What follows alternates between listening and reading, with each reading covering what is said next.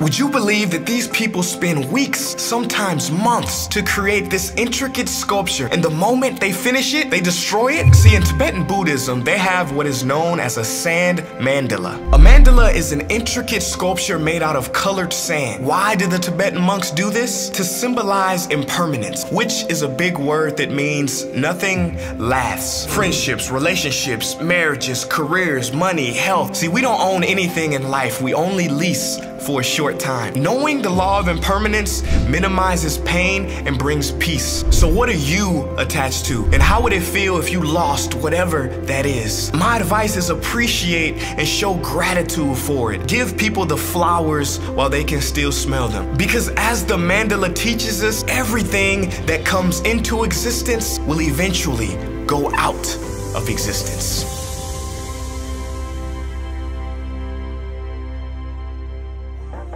Hey guys, thank you so much for watching that video. If you haven't joined the family yet, please be sure to subscribe to this channel and click that little bell so that you never miss a beat.